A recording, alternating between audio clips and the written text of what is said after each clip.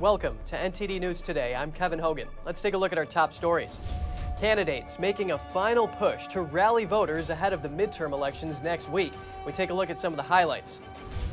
Pennsylvania might be crucial in determining which party has control over the U.S. Senate next year. Candidates from both parties addressed voters in the Commonwealth last night. We bring you the highlights. A music legend joins former President Barack Obama on a Nevada stage to shore up support for a candidate in a pivotal midterm election contest. With the November 8th midterm elections rapidly nearing, hear what analysts are saying about the latest developments and scenarios.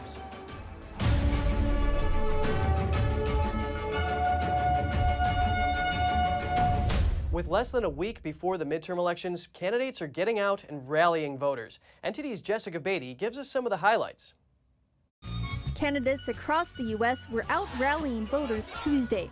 In Georgia, Democrat Stacey Abrams is challenging Republican Governor Brian Kemp. At a rally in Atlanta, she accused Kemp of banning things. He's banned the truth, and it's time for us to ban him from the governor's office.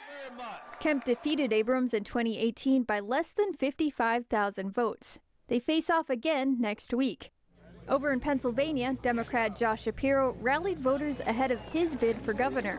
He said he'll help build an economy that lifts everybody up. And it starts by raising our minimum wage to $15 an hour.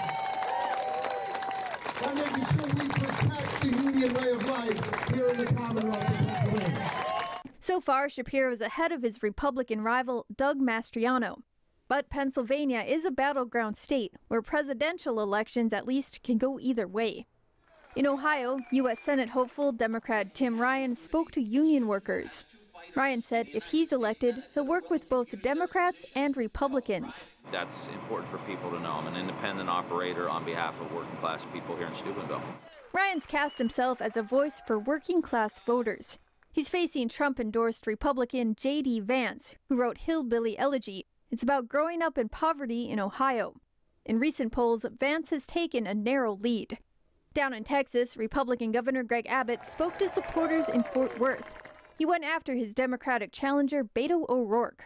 Beto has supported the ideology of defunding the police. We do not need, as a governor in Texas, anyone who defund the police. We will beat Beto, and you will keep a governor who supports our law enforcement officers. Abbott also touted a strategy of sending illegal border crossers to blue states. Since April, Texas has bused more than 7,000 illegal immigrants to Washington, D.C. and New York City. And in Michigan, a final push from Republican candidate for governor Tudor Dixon has helped her pull closer to incumbent Gretchen Whitmer.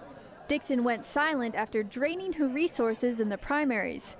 But two primetime debates and help from the Republican Governors Association are making the race more competitive. This is the plan, that's how it went, and I actually think that our momentum is coming at just the perfect time. The question is whether the late push will be enough for Dixon to overtake Whitmer. Jessica Beatty, NTD News. Staying on the midterms, both Pennsylvania Senate candidates campaigned last night. Republican candidate Mehmet Oz says Washington is too divided, and he's vowing to bring balance to D.C. Our reporter attended his speech. On Tuesday, Republican Senate candidate Mehmet Oz campaigned in Bensalem, Pennsylvania. The race between him and Democratic Lieutenant Governor John Fetterman is crucial to Republican hopes of regaining control of a Senate now narrowly held by Democrats. At his speech, the doctor said he has the diagnosis to why Washington is getting it wrong. Washington's getting it wrong because of the extreme positions that they're accepting of. And they need a dose of Pennsylvania reality. I want to go to Washington and bring balance. He says what he calls partisan bickering has to end. Because when I travel around Pennsylvania, I don't hear people telling me to go beat up on Democrats. Heck, we're a purple state. Your neighbors are Democrats. And by the way, they're going to vote for us in this election. After the rally, we asked a Pennsylvania trade school owner what his main concerns are at this year's election. I'm in Philadelphia, so crime is first. Crime is before even financial. You know, the next is the economy. The economy is very important right now, too. And then, you know, we have a high level of fentanyl problems, which still leads back to crime, and it affects the economy. Fetterman also campaigned on Tuesday. He met with voters in Erie County. We want to call to eliminating the filibuster.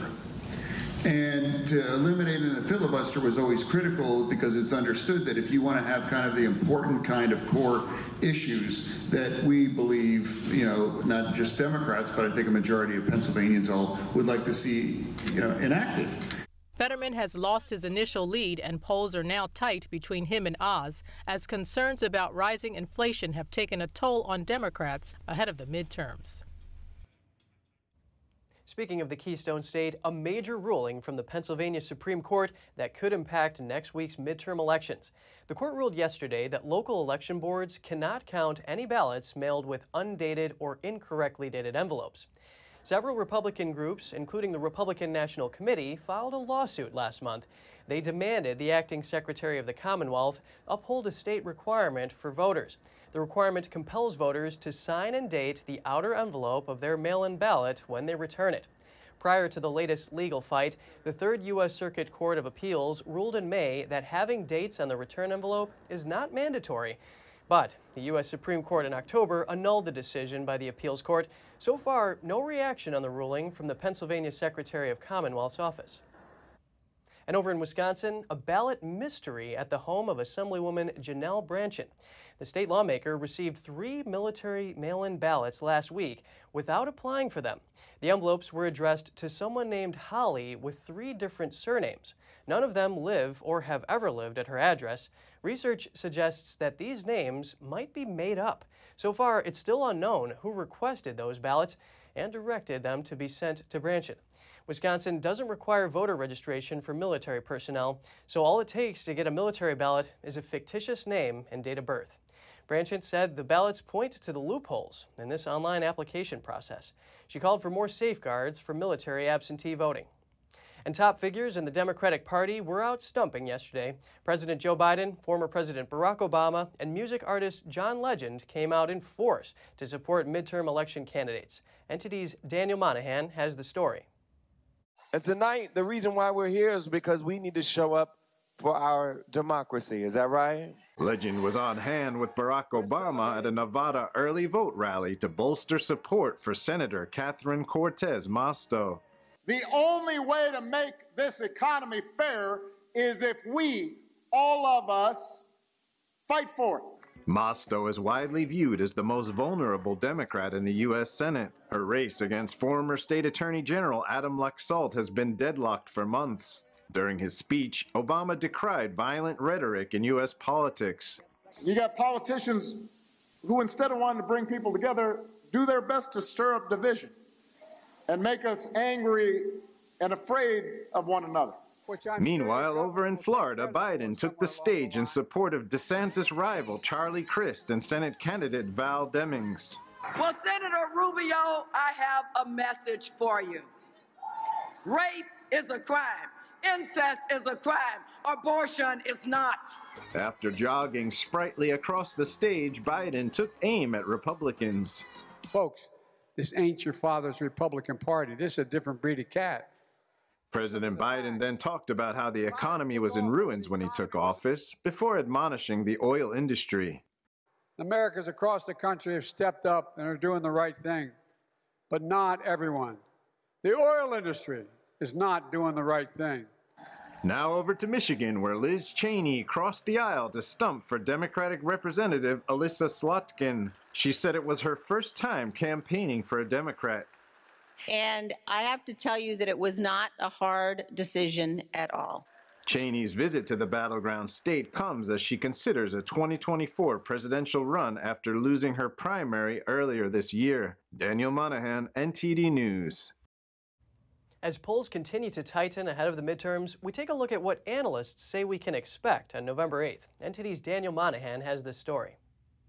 Former White House Press Secretary Jen Psaki says Democrats are worried that momentum has shifted towards Republicans. She says Democrats are encouraged to vote for candidates at the top of the ticket but lack enthusiasm for down-ballot races. In late September, Psaki said the party will lose if they are seen by the electorate as a referendum on the leadership of Biden. Republicans now consistently lead Democrats on the generic congressional ballot. That's a poll asking which party voters will support. Only 2 of the past 15 generic congressional ballot polls show a Democratic lead. Meanwhile, former President Barack Obama recently traveled to Georgia to attempt to bolster Senator Raphael Warnock and candidate for governor Stacey Abrams. He has also campaigned in Michigan, Wisconsin, and Nevada. Kellyanne Conway said on Fox News that she sees desperation in the move. But I think the Obama question is a really important one. Vintage Obama was about hope and change, but now he's out on a recovery and rescue mission. She touted the poll surge of Lee Zeldin in the governor's race for New York and says people don't feel safe. And you have an entire Democratic Party telling the country, don't believe what you see, believe what I say. That's why voters are rejecting that. Former White House Press Secretary Ari Fleischer predicts a big Republican triumph. That's the thing about a wave election. You don't know it until you're soaked, you're under it, and then the other party is jubilant. That is the possibility a week from tomorrow. Despite such predictions of Republican landslides, one analyst says a closer look at the data shows that Democrats still have a chance if they can get out the vote. The Democrats are not doomed. It's not a foregone conclusion. And most of the analysis about how midterm elections play themselves out is incorrect and based upon a misunderstanding of the election data. He says a majority of voters in the United States support Democrats. The decisive issue, according to Phillips, is how motivated those voters are to go out and vote. Both parties have been campaigning on key topics that resonate with their members in attempts to galvanize their voters. In the wake of the Supreme Court's decision to overturn Roe v. Wade, states are seeing an uptick in young women registering to vote Democratic. Phillips says the court's decision may have triggered a backlash as some women rush to secure voting rights. It's one thing to talk about Roe v. Wade and to be able to use it as a alarm bell to your far right corner of your base. It's another thing for the Supreme Court to actually overturn it. Christina Latham of the University of Nevada, Reno, says it's important not to get overly excited that you're going to see high early voting turnout for Democrats. We do see higher numbers of early voting among the Democratic Party and more same-day voting within the Republican Party. The Senate stands at 50-50 with Harris serving as a tiebreaker. In the House, Republicans need to gain a total of 5 seats. Daniel Monahan, NTD News. A change in congressional power could have a big impact on the economy and government spending, but little focus has been given to what it means for judges and how this could affect the lives of everyday Americans in terms of their freedom of belief. Joining us now to discuss religious freedom is Ryan Helfenbein, the Executive Director of the Standing for Freedom Center. Pleasure speaking with you, Ryan. Hey, Kevin, thank you. There are currently around 80 federal judicial vacancies. Which party controls the Senate will determine how these vacancies are filled. How could this impact religious liberty in the United States?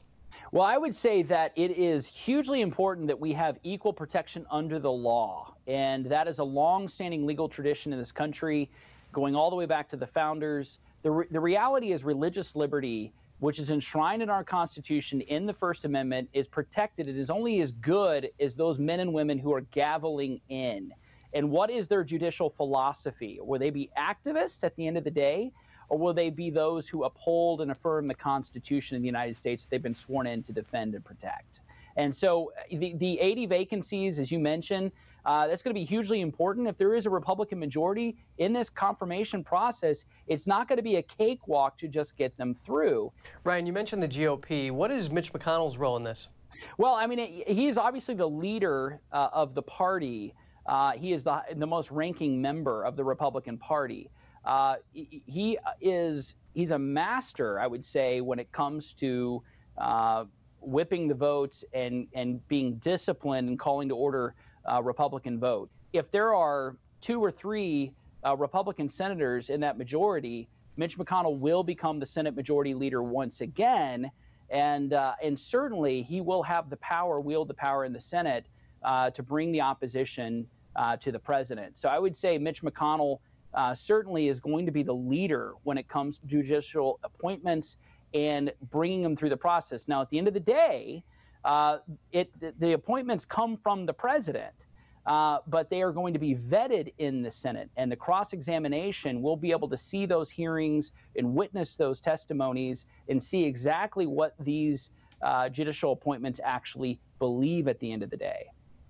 Well, we'll know the outcome of the midterms in less than a week. Now let's talk about a recent win for religious liberty. The Washington High School football coach Joseph Kennedy was reinstated after the Supreme Court ruled the Constitution protects his private religious practice. How much of an impact will lower courts have over these types of issues? Oh, the lower courts are greatly consequential. When you consider how many cases, especially on the issue of free speech and religious liberty, many of them are determined at the lower court level. I think that the remaking of those courts to being less of an activist court, I would say the Sixth Circuit's court was one that was remade under President Trump. It now has a majority of conservative judges. And when we say conservative, we're not talking about Republican. We're just saying upholding and affirming the Constitution. Coach Kennedy case and many others. There's 303 Creative, which is the master cake shop there in Colorado, has a landmark case that's going to be determined by the court as well. And all of these cases are hugely important when it comes to the question of religious liberty and making sure that our freedoms are affirmed and upheld in this country. Whether you are a Christian or not, it doesn't matter, Jewish, Muslim, or even a secularist. It's important that we have an equal regard with respect to our conscience. Freedom of belief is definitely something this country is founded on. Ryan Helfenbein, the executive director of the Standing for Freedom Center, great speaking with you today. Thank you, Kevin. Coming up, 2 police officers are injured in New Jersey while trying to arrest a shooting suspect. The alleged criminal is still at large. We have that and more after this break.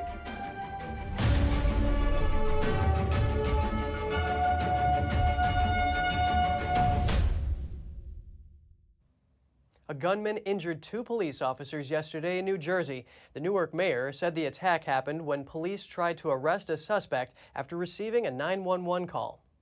There was a brief altercation. A gentleman pulled a gun out, shot 2 police officers at close range. Gunshot was returned, fire was returned. The gentleman retreated back into the building. We are right now clearing the building out. Mostly all of the residents have been cleared out of the building already. A caller reported finding the suspect from a previous shooting last Friday. Police then arrived at the building and confronted the attacker in a parking lot. He fired several shots at the officers. One of them was shot in the leg, the other in the shoulder. Both officers are now in the hospital, but in stable condition. A SWAT team has been sent to the building in a search for the gunner. He remains at large as of now. Police have identified the target and are hoping to arrest him tonight. CVS, Walgreens, and Walmart have tentatively agreed to pay at least $12 billion to settle opioid lawsuits. According to Bloomberg, the lawsuits were brought by state and local governments. They allege the retailers mishandled prescriptions of opioid painkillers. More than 3,000 lawsuits have been filed against pharmacies, opioid manufacturers, and distributors, accusing them of downplaying the addiction risks of opioids and also failing to stop the pills from being used illegally. Data shows the opioid crisis has claimed more than 500,000 lives over the past 2 decades, 80,000 of them in 2021 alone. Twitter has announced it will charge $8 a month for its Blue service, which included its verified badge. New Twitter boss Elon Musk says the company seeks to boost subscriptions and make the social media network less reliant on ads. A blue check mark next to a person's username means Twitter has confirmed that the account belongs to the person or company claiming it. The existing Blue service costs $5 a month. Musk's comments follow media reports that he was looking at the process of profile verification and how the blue check marks were given. Twitter used to give these to noteworthy profiles based on its own criteria. Musk on Tuesday said subscribers with blue check marks would get priority in replies, mentions, and searches. They would also be able to post longer videos and audios and only see half as many ads. A recent poll suggested that more than 80% of Twitter users said they would not pay for the checkmark. Around 10% said they were willing to pay $5 a month. Twitter is currently free for most users. Musk reiterated Tuesday night that accounts suspended from the platform will not return right away. Musk tweeted, "Twitter will not allow anyone who was deplatformed for violating Twitter rules back until we have a clear process for doing so." He added that the process could take weeks. That means users, including former President Donald Trump, likely will not be able to rejoin the social media site before the midterm elections. And Spotify is publicly lashing out at Apple over Apple's 30% fee on in-app transactions. Spotify refuses to pay the 30% fee and therefore can't sell audiobooks, a business it's trying to break into inside its iOS app. The music streamer built 3 workarounds it thought were consistent with Apple's policies. All 3 were rejected after undergoing reviews for the App Store. So Spotify had to essentially abandon audiobook purchases in its iOS app. A lawyer for Spotify said the issue was, quote, reflective of Apple's anti-competitive practices across the board. Apple also says audiobooks via its pre-installed Apple Books. Apple says that Spotify's workaround broke its rules. The union representing United Airlines pilots have rejected a tentative agreement. 94% of members voted against the deal. United said it expected the rejection. It is already working with the union on a new agreement with improved rates and other enhancements. Just one day ago, Delta pilots voted in favor of authorizing a potential future strike. If that happens, it won't be until after the Thanksgiving travel surge. A multi-million-dollar COVID-19 fraud scheme. 4 people are now charged. The fraud case involves the CARES Act that Congress passed in 2020. It authorized more than $2 trillion in COVID-19 relief. The money included about $350 billion in loans for the Paycheck Protection Program, or PPP, to bail out small businesses amid the lockdowns. According to the U.S. Attorney's Office for the District of South Carolina, one of the 4 defendants allegedly created false PPP loan applications for up to 100 people nationwide. Altogether, the schemes could have stolen $2 million in federal funding. If convicted, each defendant could face a maximum 20 years in prison, along with fines. And in other news, a hospital in Atlanta has shuttered its doors after more than a century in operation. Atlanta Medical Center officially closed on Tuesday. It comes 2 weeks after the hospital shut down its emergency department. Wellstar ran the hospital. The company announced in August it was closing Atlanta Medical, blaming falling revenue and increased staff and supply costs. The closure leaves just one Level 1 trauma center in Atlanta for victims of car crashes and other violence. And onto a cold case. The Las Vegas police believe they have the man behind a decades-old murder. 64-year-old Paul Nuttall has been charged in the 1980 killing of Sandra DeFelice. The 25-year-old was brutally raped and murdered inside her home. Nuttall was originally named as a person of interest in the case after authorities found his fingerprint in DeFelice's home. But it was explained away because he was a friend of her roommate. Then, last year, investigators used new technology to test DNA evidence recovered under DeFelice's fingernails, and it was Nuttall's DNA. He is now behind bars, charged with murder, sexual assault, and burglary. And just ahead, a U.S. charity reportedly hosts a secret Chinese police station in its New York headquarters. Now, a report says a campaign donor for New York City Mayor Eric Adams has ties to that charity. And British lawmakers have called for an investigation into unofficial Chinese police stations located within their borders. These overseas agencies are reportedly used to force dissidents back to China. Get the details in just a minute here on NTD News.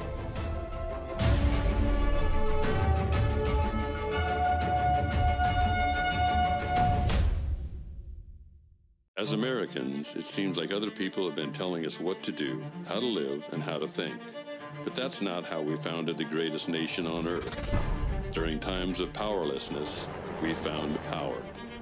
And we found power through taking action. Through action, we find solutions. And through solutions, we find freedom. The supply shortage has made it harder than ever to keep your shooting skills sharp at the range. Introducing Strikeman, a laser firearm training system that allows you to practice your shooting skills at home without wasting a dime on ammo. Using our laser cartridge, target, phone mount, and award-winning phone app, become a proficient shooter in under 2 weeks. Create training templates with firearm drills and get live feedback with progress tracking on your shot accuracy and shot times. Beat personal records and compete with friends and family to crown the best shooter in the group. Put the power back in your hands with Strikeman.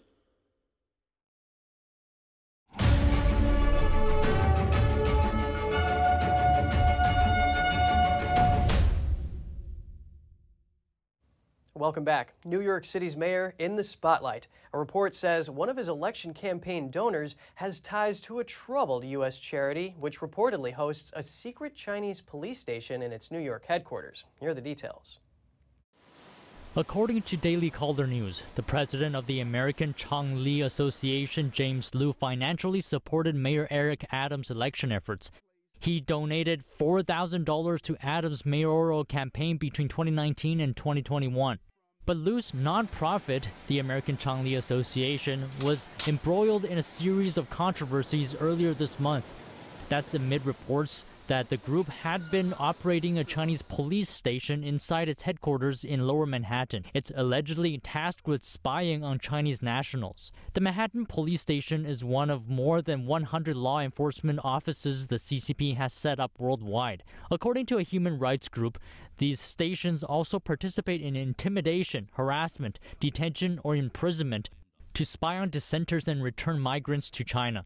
Last month, the American Chong-Li Association welcomed Mayor Adams as an honored guest at its gala, though the mayor did not disclose his participation at the event on his official agenda. Photos published on a Queens-based Chinese-language news service post revealed Adams' presence there. At the dinner, Adams made a speech honoring the American Chong-Li Association, calling it an important and powerful social organization that makes great contributions to New York City. Others in attendance included Senator John Liu, City Council member Sandra Ng, and representatives from the offices of Congresswoman Grace Meng and City Council member Christopher Mart. At least 2 members of the NYPD were also seen in the photos. British members of parliament have called for an investigation following reports of unofficial Chinese police stations operating in the UK. The security minister, Tom Tugendhat, said the government will step up its work to prevent transnational repression. The overseas stations say they provide administrative support, like renewing Chinese driver's licenses, but investigations found they are being used to force dissidents to go back to China. Here's Alicia Kearns, chair of the Foreign Affairs Committee, raising the issue in Parliament. There are troubling reports, Madam Deputy Speaker, of a widespread network of Chinese police stations operating worldwide, including 3 in our own country: Croydon, Hendon and Glasgow. Now, publicly, these stations are harmless administrative centres for Chinese nationals, but reports suggest that actually, in fact, they are used to hunt down dissidents and alleged Chinese criminals. Now, the Chinese government has admitted their existence, and so my questions to the Minister are: what is the legal basis for their operations on UK soil? Are Chinese officials involved in the administration? Tugendhat said the Chinese overseas stations aren't exclusive to the UK and called such repressive tendencies unacceptable. He said he's working with the UK police to keep on top of the offense. The Dutch government on Tuesday ordered China to close police stations in the Netherlands immediately for good. Reports say they were used to monitor and harass Chinese dissidents.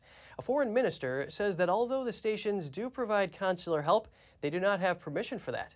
He says that alone is enough to shut them down. Meanwhile, the ministry will take a deeper look at such activity. It will also reach out to other EU countries where sources say Chinese police stations are located. The reports came in the wake of a September investigation by Spain-based NGO Safeguard Defenders. It claims that China has 54 overseas police centers around the world, including the 2 in the Netherlands. It also said there were 3 in the UK and 1 in New York City. The European Union's industry chief says that European governments and companies must realize that China is a rival to the EU, and they should not be naive when approving Chinese investment.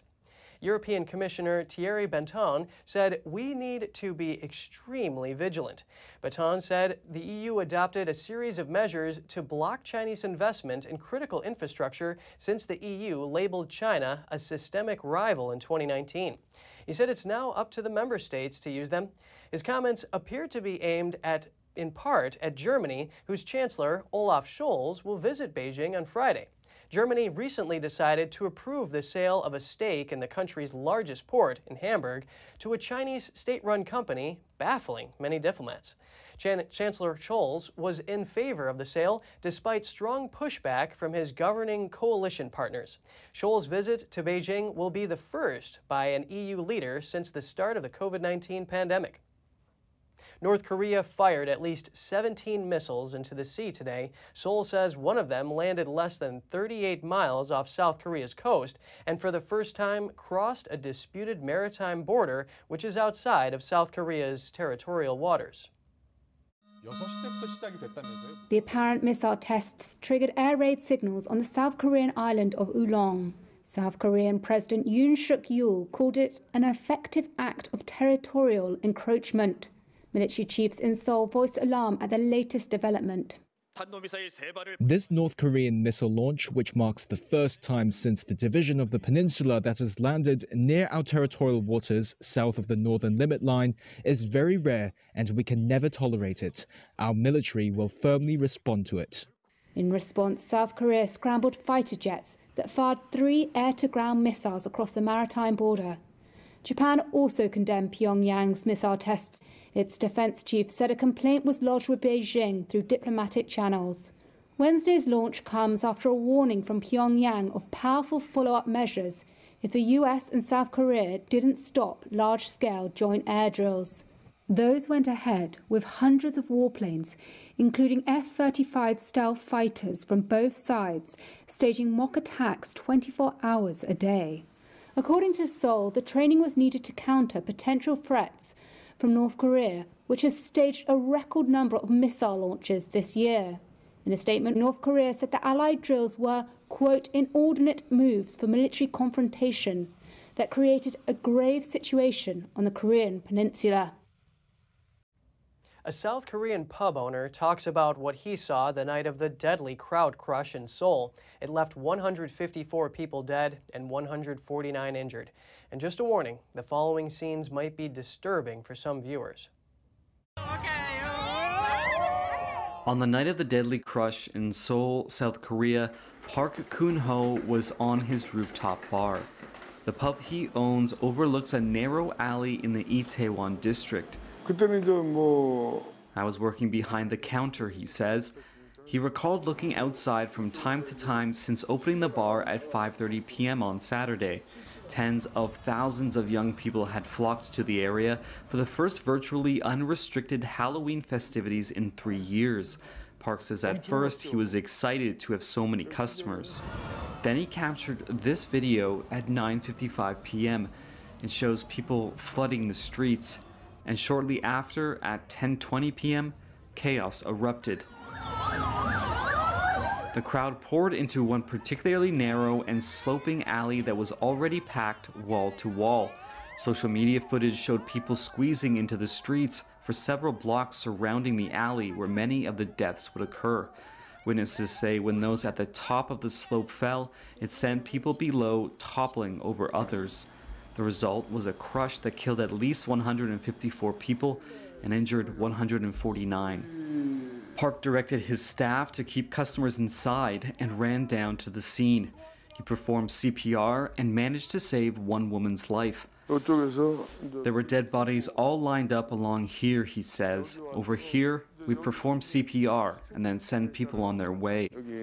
Roughly 100,000 people were estimated to be in Itaewon on Saturday. But according to the city of Seoul, there were only 137 police officers in the district at the time. Officials are still investigating the cause of the crush.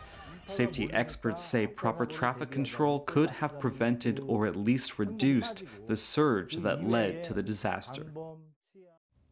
If you have any news tips or feedback for the show, don't hesitate to email us at news.today@ntd.com. And just ahead, U.S. military inspectors are tracking weapons donated to Ukraine. That follows rumors that the equipment might be spreading to the black market. And Benjamin Netanyahu is on track to make a comeback as Israel's prime minister. Exit polls are out from the parliamentary election on Tuesday. We'll have all that and more for you in just a minute.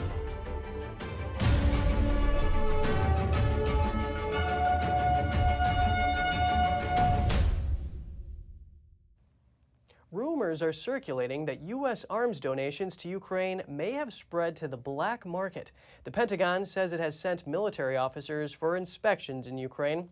The U.S. has supplied billions of dollars in defense equipment to Ukraine since Russia's invasion, but now there's speculation about these weapons circulating illegally. In response, the Biden administration has planned closer monitoring of the aid. The inspectors now in Ukraine are part of the U.S. military. Defense officials say they have seen no evidence that the weapons were lost to the black market, but fears linger about Russia's ability to capture U.S. weapons systems. The Pentagon says it will stay alert to the risk and is working to prevent it.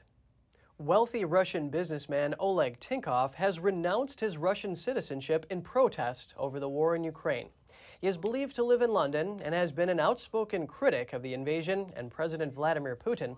The 54-year-old founder of Tinkoff Bank was worth over $9.5 billion at his peak. He also said he was suing the bank to force it to stop using his name, saying, "My name should not be associated with fascism." His upstart digital credit card company, TCS, grew to become one of Russia's largest financial institutions.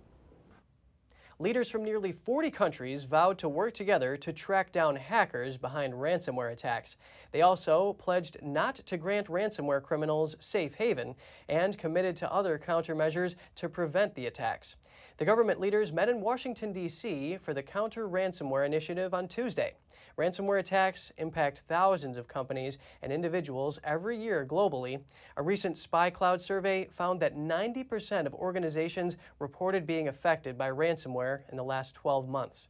Research by Chainalysis found that roughly 74% of ransomware revenue in 2021 went to individuals who were highly likely to be affiliated with Russia. Now turning our attention to Denmark, results from the nation's general election are out. The left-leaning bloc was able to maintain a slim majority in parliament. The election took place on Tuesday. Prime Minister Mette Frederiksen, Social Democratic Party, is again the biggest in parliament, with 27% of the votes. This was the party's best election performance in more than 2 decades. The left-leaning bloc got, in total, 87 seats in the 179-seat parliament. But despite the win, the Prime Minister said she would resign and try to form a new government with broader support across the political divide. The left-leaning parties that could ally to form a new government include the Socialist People's Party, the Red-Green Alliance, and the Social Liberal Party.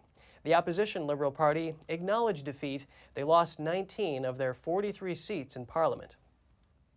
In the UK, former Health Secretary Matt Hancock has been suspended as a Conservative Party politician, but will continue as an independent. That's after signing up to join the reality TV show I'm a Celebrity, Get Me Out of Here. Hancock was a surprise extra name added to the list of contenders, and allies said he would use his appearance to promote his work on dyslexia. But it will mean being away from Parliament, and the Conservative Party withdrew the whip, meaning he was effectively suspended from the party. The West Suffolk MP was forced to quit as Health Secretary in June 2021 after breaking lockdown rules by having an affair with an aide in his ministerial office. And now over to Israel. Former Prime Minister Benjamin Netanyahu is on track to return to power. This is according to exit polls from the country's parliamentary election on Tuesday. Exit polls predict that Netanyahu's right-wing coalition would gain a slim majority in parliament, or 62 out of 120 seats. This would pave the way for Netanyahu's comeback.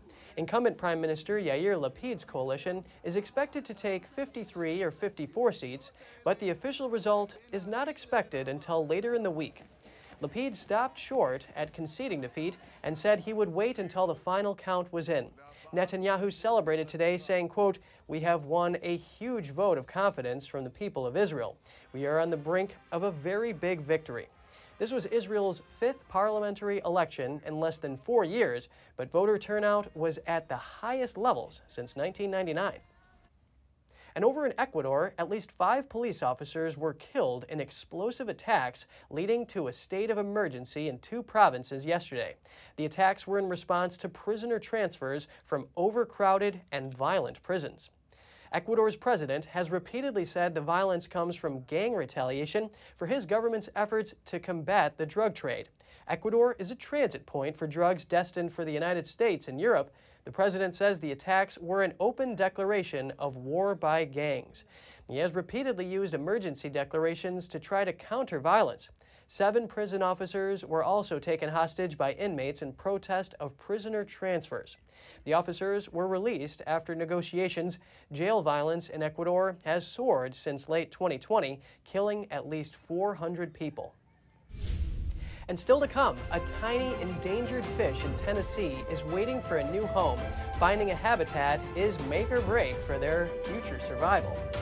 And for endangered whales, a smart device is helping them hear the ocean. It protects them from colliding with ships as they migrate. Stay tuned for more on that when we return.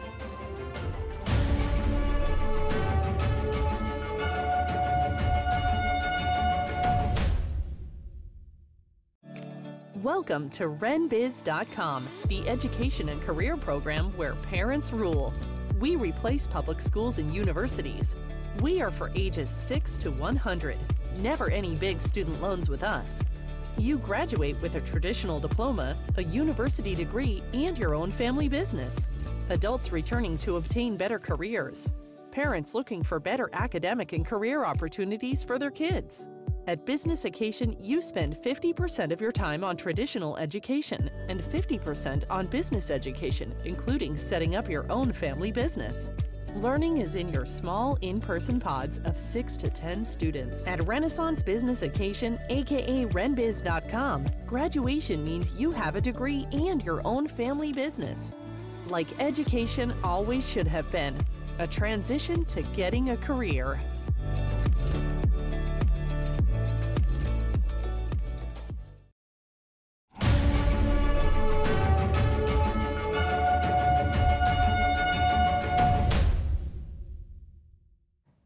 Tennessee's endangered Barron's top minnows are under U.S. federal protection, but officials haven't said where. The establishment of its critical habitat remains up in the air, leaving the future of the tiny fish in doubt. For about 40 years, the attractive Barron's top minnows were on the verge of extinction until they officially entered the endangered species list in 2019. But since then, they've been caught in another bind. It's like Noah's Ark. We have them here holding them because the original place where they were found, it's now a hostile environment with those mosquito fish, and they can't survive. These 4-inch minnows are named for where they live, the Barron's Plateau in Tennessee. The waters there are isolated by small waterfalls and cascades, preventing downstream fish from invading their territory. But sometime in the 1960s or 70s, the western mosquito fish was introduced for mosquito control. They became a major competitor and predator of Barron's top minnows. Everywhere the mosquito fish was introduced, the top minnows disappeared. Every time you lose a species out of an ecosystem, that ecosystem gets a little weaker. Now it's not cleaning your water as much. So pretty soon you got to pay more for drinking water. You can't swim in the rivers and you can't eat the fish that you catch. So just trying to keep all these cool critters in Tennessee alive helps us as well as all these critters. Efforts have been made to rescue the rare species. To recognize predators that aren't native, like mosquito fish, and then they restocked them, and they had very little recapture, but they did get a few of them that they had trained and none that they hadn't trained. So maybe there's something crazy like that, training fishes to recognize predators. Recently, the Center for Biological Diversity threatened to sue the U.S. Fish and Wildlife Service for its delay in defining a critical habitat for the tiny fish. The service has asked for patience, saying they will take action by the end of the year. A device that can hear the ocean could help endangered whales avoid colliding with ships while migrating from Antarctica to the equator. Migrating whales rely on sounds like these to help navigate and hunt. These high-tech smart buoys being installed off the coast of Chile will have one main job: to listen to the whales and, using artificial intelligence, help them avoid colliding with ships while migrating from Antarctica to the equator. This buoy is the first of many planned in the Gulf of Corcovado, some 680 miles south of Chile's capital. The area, full of fjords and islands, is teeming with marine life and has a large number of blue whales, as well as sei and France whales during certain seasons. But the area also faces lots of marine traffic that produces sound pollution that threatens the whales. The technology we are installing now with the Blue Boat Initiative will allow us to monitor the oceans, that is, to listen to everything that happens underwater, and once we detect whales, we'll be able to warn ships of their presence in real time and thus avoid collisions. The buoy works by using software called Listening to the Deep Ocean Environment, or LIDO. It monitors sounds and uses AI to identify sea mammals and their location in real time. It then alerts nearby vessels so they can reduce noise and avoid collisions. The initiative is the result of nearly a decade of studies and development, supported by Chile's Environment Ministry. The plan is to cover the Gulf with a minimum of 6 buoys, and eventually the entire migratory route of the whales from Antarctica to the equator. The U.S. Fish and Wildlife Service took an important step in protecting emperor penguins this week. On Tuesday, the tallest and heaviest of penguins were officially placed under the safekeeping of the Endangered Species Act. The species is now categorized as threatened. Having an endangered species classification could help the emperor penguin population, just as it helped stabilize the population of polar bears. And just ahead, forests are alive with a variety of mushrooms of different colors and sizes. Fall rains have brought a large bounty for mushroom pickers in France and Switzerland. Details to come on NTD News Today.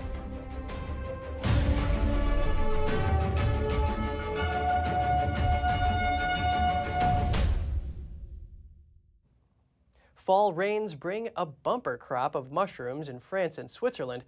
There's a variety of fungi rich for picking, but some are poisonous, so amateur pickers are sure to double check with experts. NTD's Andrew Thomas has the details. After a long dry summer, heavy rains are restoring mushroom growth. In France and Switzerland, mushroom pickers forage in the woods for their favorite fungi. The forest grounds are alive with a variety of mushrooms of different colors and sizes. Last summer we found many mushrooms in July and August, but this year it was so hot during summer we didn't find anything. But now everything is coming out at once. Her basket mainly contains a mushroom commonly called a fleecy milkcap. She also found one penny bun, a gem among edible mushrooms. Local Frenchman Francois Ducret has been picking mushrooms for 40 years. Today, he has come across some interesting and rare species. An oyster mushroom growing on a dead tree trunk is a special find. You need to have good eyesight, and it helps to know the tree species because mushrooms often grow in symbiosis with trees. The Goliath webcap is one of the only edible species from a large family of mainly toxic mushrooms. It's strongly discouraged for non-experts to try to eat this type. In the last 3 weeks to a month, we have regularly had people come to our counter in the evenings to have mushrooms checked. Safer and more common favorites are the hedgehog mushroom and the black chanterelle. Mushrooms that were supposed to come up during spring or summer didn't grow. But we can find them now thanks to this humidity that allowed the root structure to wake up. And now we're finding mushrooms that theoretically shouldn't be here. Mushroom pickers meet randomly in the woods and discuss their finds. Some of them are on a mission to expand their knowledge of edible mushrooms. We did well to come here because most of what I picked today was not edible. It's a shame, but it's good to have come here and not ended up eating a non-edible mushroom. In the Geneva area, mushroom pickers are allowed to pick 4 pounds of fungi. Across the border in France, pickers are allowed up to 11 pounds. Andrew Thomas, NTD News. An extremely rare first edition copy of the U.S. Constitution will go up for auction next month. Sotheby's auction house says it is expecting bids up to $30 million for the document. Printed ahead of the Constitutional Convention in 1787, Sotheby's says only 13 of the originals are known to exist. Last year, another privately held copy was put up for auction and fetched a record $43.2 million. Billionaire hedge fund manager Ken Griffin was the winning bidder. He has since loaned the document to an art museum in Arkansas. Sotheby's says that sale was the most watched auction in the company's history. It's hoping for a similar response with this auction. And another historical document has recently surfaced. Researchers have discovered what is believed to be the oldest map of the stars. Archivists uncovered the long-lost historical relic hidden underneath a Christian manuscript. That's according to the Museum of the Bible, which identified the map as belonging to the ancient astronomer Hipparchus, who was considered to be the father of trigonometry. The more than 2,000-year-old map was discovered on a piece of reused parchment using a multispectral imaging. You can find more information about the map's discovery in the Journal for the History of Astronomy. There's usually a lot of controversy surrounding diets, but it sure makes sense that the healthier it is, the longer you will live. Here's Gina Marie with Strong Mind and Body.